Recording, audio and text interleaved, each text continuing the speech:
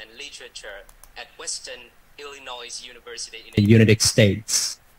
So prior to that, he had been Professor of Humanity and Director of the Center for the Study of Languages at Rice University, Houston, USA, and Professor and Head of the School of Languages and International Education at the University of Canberra in Australia. He has held further professional appointment and been head of department in 2 other universities in Australia, James Cook University and Bond University. So now please welcome Professor Andrew Lian with an address on 2 language learning frameworks you probably didn't know existed. Yes, please welcome. Thank you very much. Dr. Fan Te Hong, Chair of ICTE 3, Associate Professor Dr. Tham Vu Pi Ho, and distinguished guests.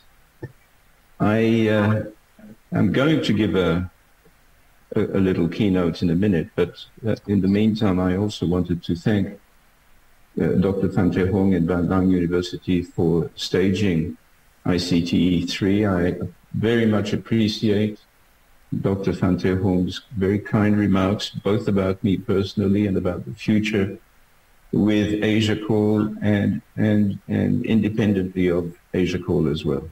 So thank you very much. Welcome everybody to this wonderful conference.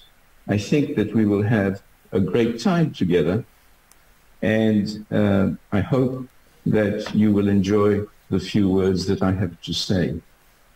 So let me begin by sharing my screen. Can I share my screen? Oh, come on, let's have a smaller image. PowerPoint. Of course, you've got to have a PowerPoint presentation, don't you? Can everybody see the PowerPoint presentation? Hello? Yes, not yes, please. Can you share it again, please? Oh. Yeah. Share again.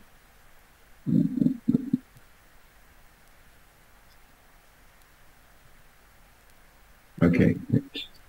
Share. Optimize. Share. Now, yeah, right now we can see it. Thank you. So let's start it.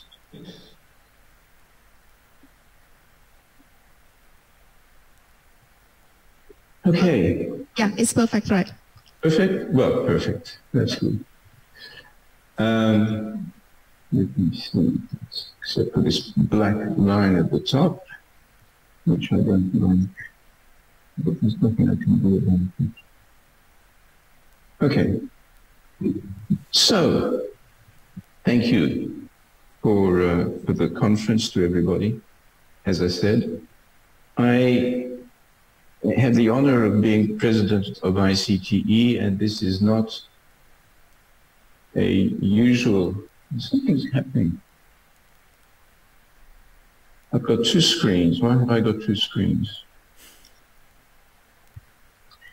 All right. Let me move this down if I can.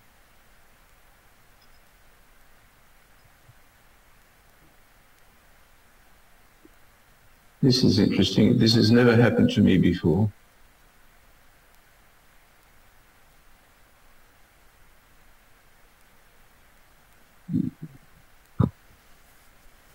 You're not doing it. Are you, let me stop the share for a moment. I'm sorry, I had to do this.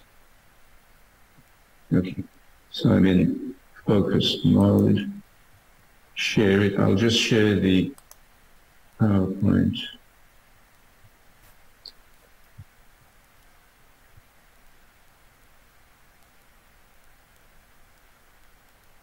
And for some reason, I still have this. Okay, thank you. Somebody did something. All right, so let me begin. At the closing session of the last ICTE conference, I pointed out that I thought much of the research being done was basically kind of low level. And that, so again, there was not enough high level research. What I mean by high level is not that the research that we're doing now is not good, or that it's not valuable, but rather that it tends to focus on small things, such as, you know, are people using prepositions correctly? Are people using verbs correctly? And so on. And there was not enough being done with high-level frameworks. And that was the criticism, I suppose, that I had and still have of the field. And this is also partly because the pressure on us to publish is so high that we have to do the best we have, the best we can with what we have, and produce. Sometimes there comes a time when you have to stop and you've got to think about things. And that's when high-level structures come through. So we're worrying about little things, and I thought I would try to illustrate. But before we do that, why choose this title, right? Strange title. Well, first of all, finding interesting titles for keynote addresses is a bit of a challenge because, you know, people come and talk to you about their research or try to explain to you that computers are good or computers are bad or that this approach is better than others and so on. So finding interesting titles is a bit of a challenge. Now, as it happens, I do a lot of work with computers and watch a lot of videos on YouTube relating to those, to computers. And I come across titles like 10 amazing websites you didn't know existed, or 10 secret websites you've never heard of before. So I thought I'd give it a go with some frameworks that most of my doctoral students have never heard of. And I'll just do 2 today. But in fact, I don't really mean that no one at this conference will know the existence of these frameworks. Especially if you're teaching in universities, you will know them. So I'm guessing, though, that more people will not know them than will actually know them, hence the title. I guess we will find out. If you switch your microphones on, does anybody want to have a guess? My students are not allowed to have guesses. I noticed that a couple of students or ex-students are online. Apart from that, does anybody want to have a guess? And by the way, all three, let me move this back up. All 3 frameworks I work with and my students do too. Now, you sure you don't want to have a guess as to what the first framework is? All right. You're all very quiet.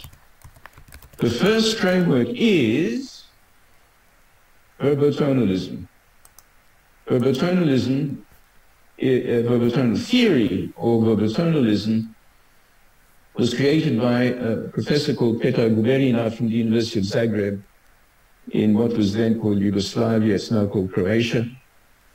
And the theory has tended to be dormant for many years, but it has revived in recent research that we've been doing at SUT and elsewhere. By the way, I'm also, just to make clear, I also have an appointment at the Open University at Ho Chi Minh City, where I take part in the doctoral program. Now, what is verbotonalism? It's a theory of perception. It's a theory of perception with special application to both the hard of hearing, in other words, people who cannot hear properly, and language learners, and has been widely used for, okay, mics are turned off, and has been widely used, although it's been used invisibly, right?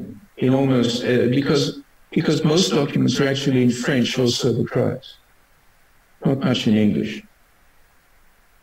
However, its principles have been applied beyond perception to language learning, and it's been done rather badly, for the most part. I don't have time to talk about it now.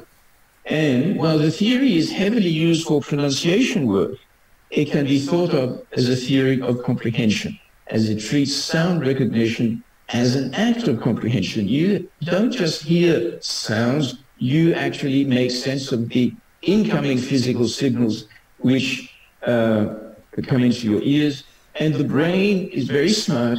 It distinguishes between language and non-language sounds. Characteristics of verbotonal theory include a focus on awareness raising. I want to emphasize the notion of awareness raising. It's a very important issue in language learning or learning of any kind. And the awareness raising circumvents the blockages from our past. Okay? Now, an understanding that phonemes and other language sounds can be recognized, this is the second important point. Phonemes and other language sounds, including intonation, can be recognized on the basis of limited frequency bands. These bands are called optimals. And each language sound has a distinctive set of optimals. It is the frequency at which a native speaker or a non-native speaker can best hear the sound and can best reproduce it, which means that there is a close connection between perception and production. There are native speaker optimals, and there are corrective optimals. Corrective optimals are sound frequencies which are used for helping foreign language learners to pronounce correctly. When I say correctly, I don't mean to sound like a native speaker of anything, of English or Australian or whatever, but to sound intelligible so that they don't make mistakes that confuse listeners. Now, in order to be able to pronounce foreign language sounds, the learner needs to perceive the sound correctly. They need to be able to access what's called the critical elements of the sound in question, and that can be tricky without some awareness-raising help. Sounds are not isolated from their linguistic and communicative context. I want to make this pretty clear. And furthermore, the right brain, the right side of the brain, is of extreme importance in perceiving language sounds. What's important? Why is that? Well, the right brain preferentially processes melodic information. Melodic information means intonation, means musical information that is part of every language.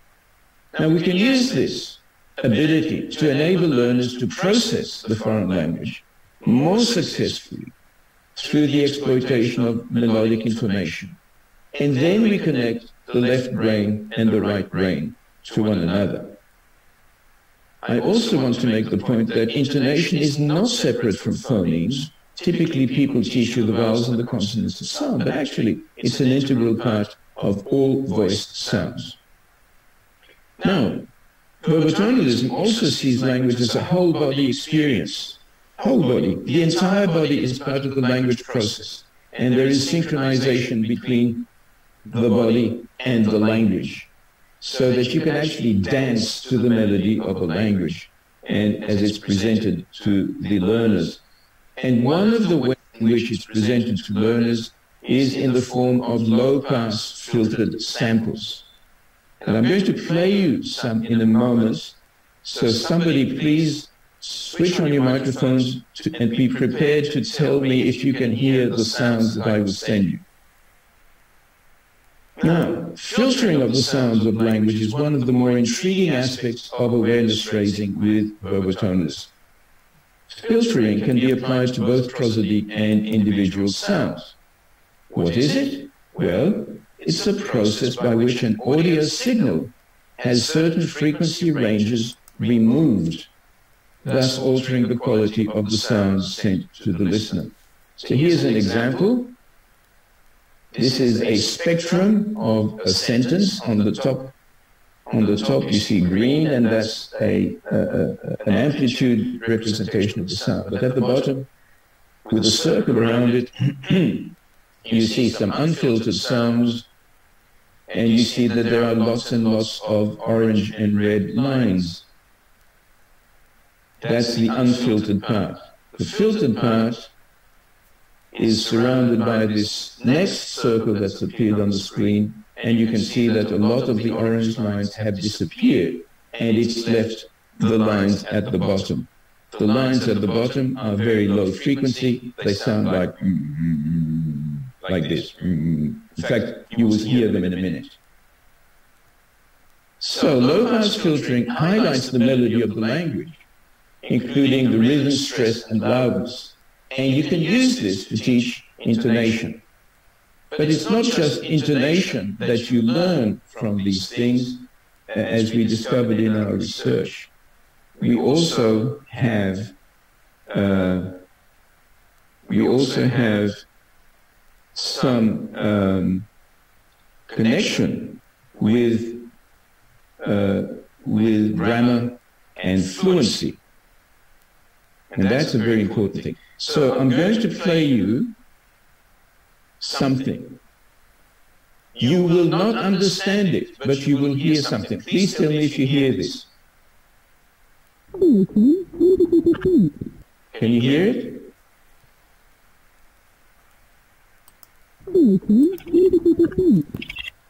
Can you hear that? Anybody? Yes. You're not supposed to hear the music, not supposed to hear any words. What is it? Anyone want to try and tell me? Hello, John. When did you get That's back? the unfiltered version. So the filtered version is this. The unfiltered version is this. Hello, John. When did you get back? What does the left one do? What is it all about? Anyone want to try? Say something. All right, the left one, we don't have time. So the left one is actually the intonation of the sentence on the right. Sounds the same. Listen to the music. Listen to the music. Hello, John. When did you get back? Music, because it's the same sentence, actually.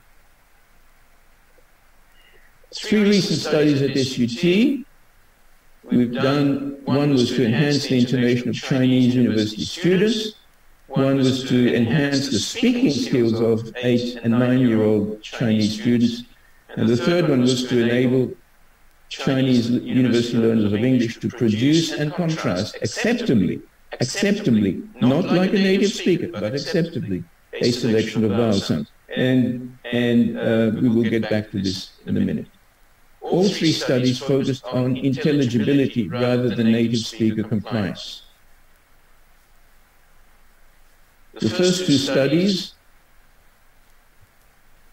I'm not going to spend much time on any of them, but just to say that when people develop correct intonation and melody, they also improve their pronunciation. It happens by magic.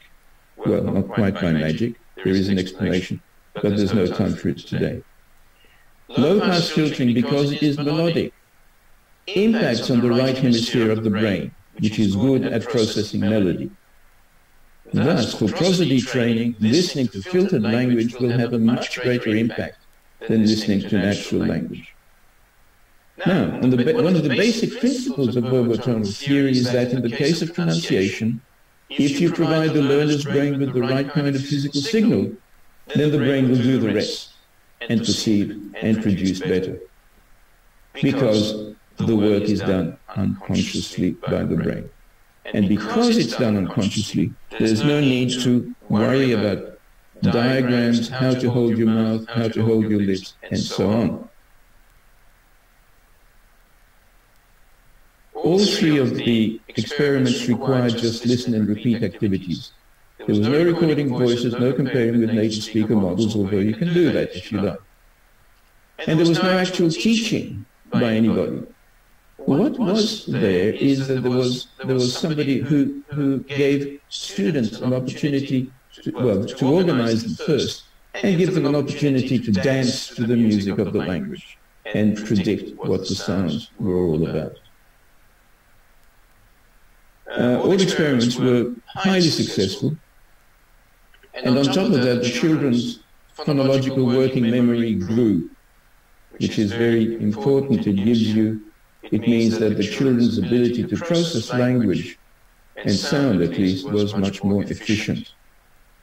One of the things I wanted to point out is that we used double-blind ratings. Double-blind ratings is when the raters of something do not know whether they are listening to pre-test, post-test, or control and experimental groups. Very important part of testing.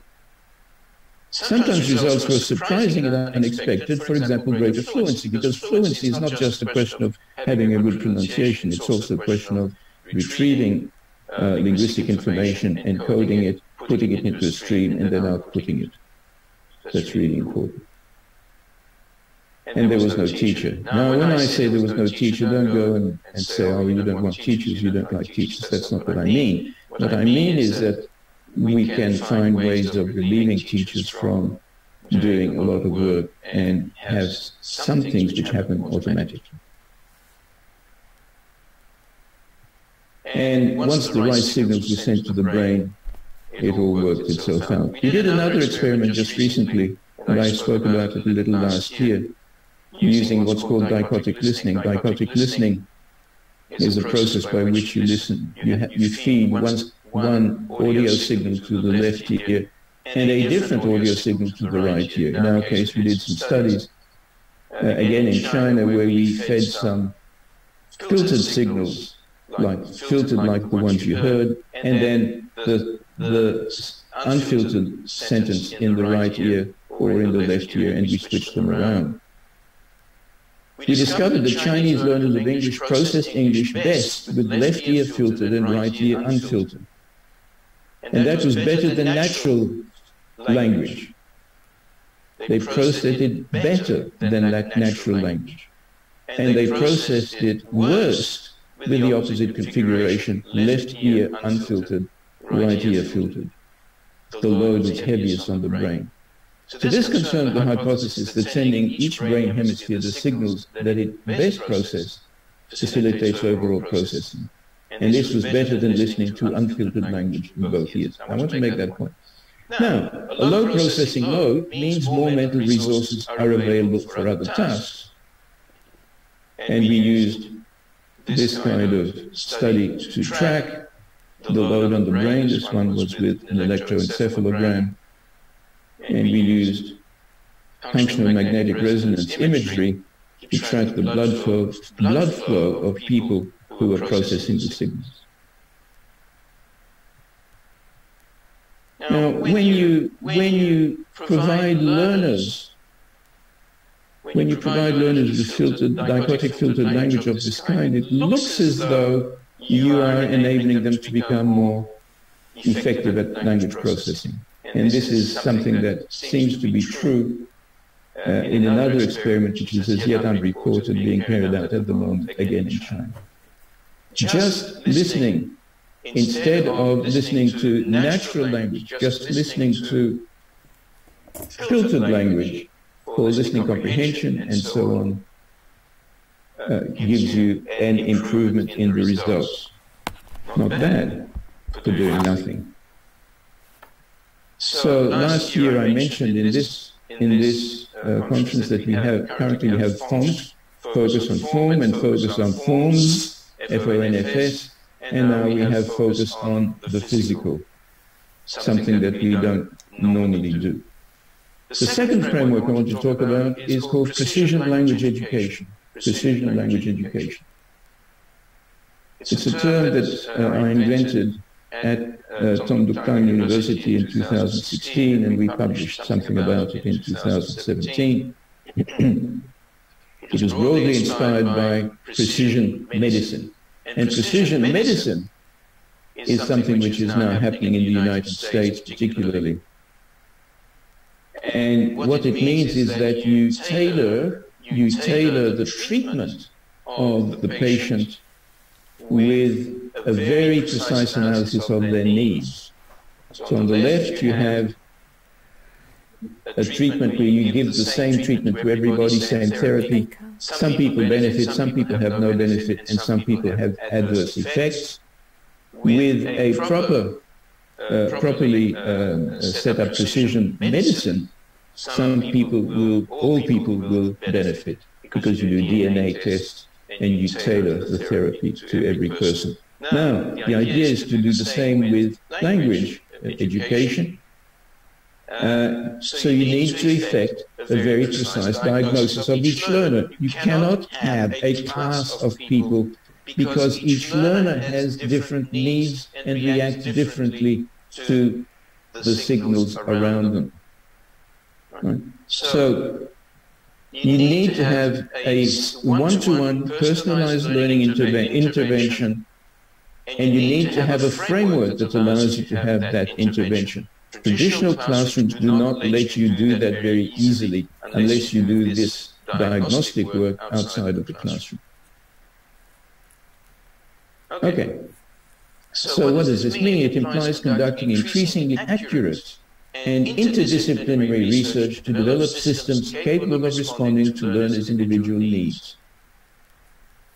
You can even optimize group experiences, if you like, if you can bring people with similar needs, very similar needs together. Now, some of these precision-based systems will be technological in nature and will depend on technological support. And they will be of special relevance to us in the ASEAN mass market, where the number of learners in need of personalized high-level language skills, often at short notice, will rise sharply. Let me give you an example from the study mentioned in the verbal tonal section of this talk. Dr. Wang Feng Wei performed a study relating to the pronunciation of 6 English vowels in 3 contrasting pairs. He established the corrective optimals, which we talked about, of the 6 vowels. And then, for example, imagine that a Mandarin-speaking Chinese English language learner is having difficulty distinguishing between ship and sheep. Remember this one? Ship and sheep at the production level. And this is hindering intelligibility. So what do? Well, it's quite simple. We diagnose the student and we send the student away to listen to filtered sounds and contrasts and repeat them. Now, this is what we discovered. For the sound E, as in sheep, 89.2% of the learners favored this particular set of frequencies, and I'm not going to explain them. 10.8% of learners favored something else. So even at that level, at the statistical level, you have some differences. Now, here's what ship filtered sounds like at the optimal.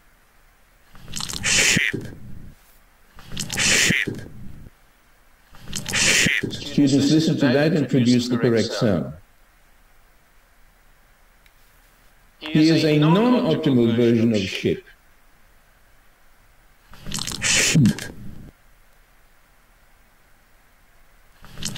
By the way, just in case you think there's a trick there, there isn't. This is actually exactly the same sentence. This is exactly the same word, which has been filtered differently.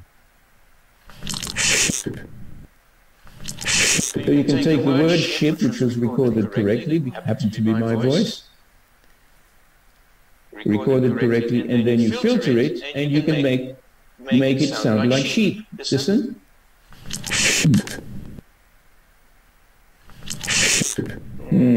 Interesting.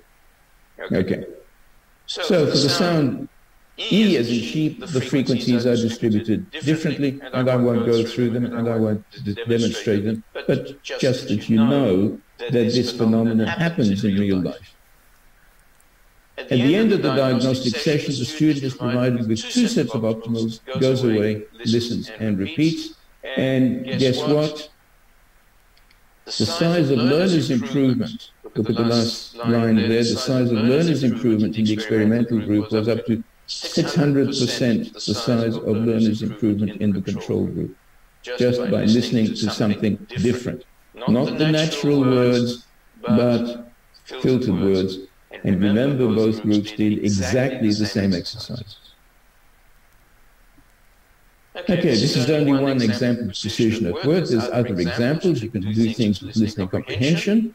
For example, this is something I put together a very long time ago, where students write something that they think they heard when listening to something, and the machine gives them some feedback and says, no, this word is wrong, or you should think differently.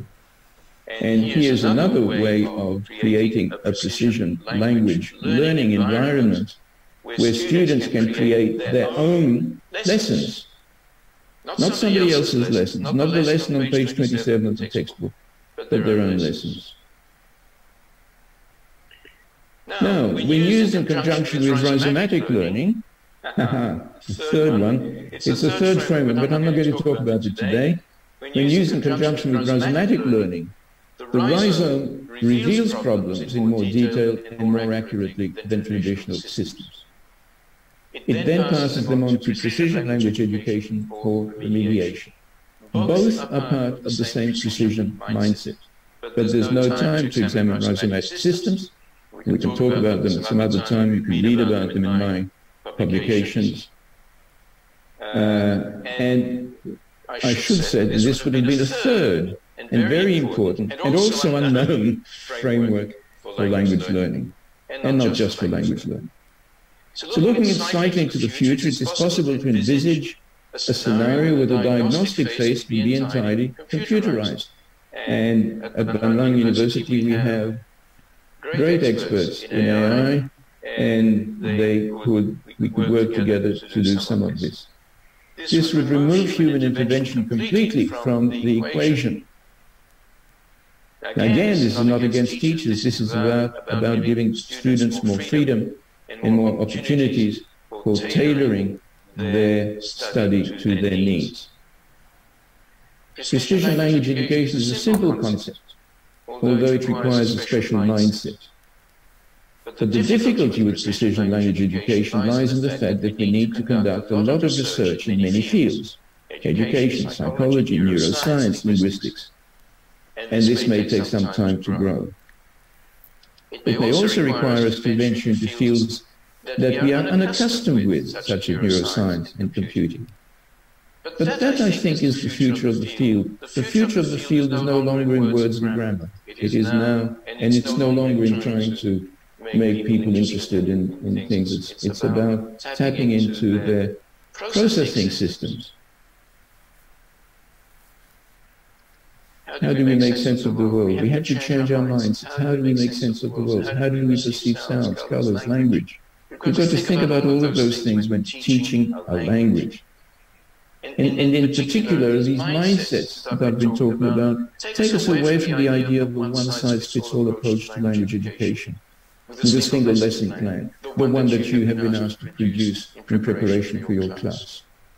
And this is especially the case if you take them in conjunction with rhizomatic learning. No time to talk about it. Anyway, this brings us to the end of our little journey. Individually and collective, these systems, all three of them, can contribute to major changes in the way that we do things in our profession.